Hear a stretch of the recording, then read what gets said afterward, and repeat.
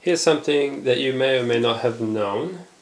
Some 100 odd years ago, records were actually this thick, which is probably about 8mm, I'd say. Now, this is an Edison record, as you can quite clearly see. I don't know how much any of that means. I haven't looked it up really. I probably should. I found this at an antique shop. It was just about the only thing I was interested in when I was there. I tried playing it on the record player, and whilst it does play, it plays too slow. At 33 RPM.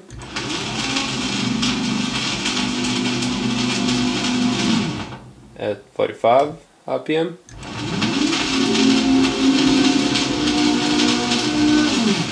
Still too slow. I have to turn it by hand.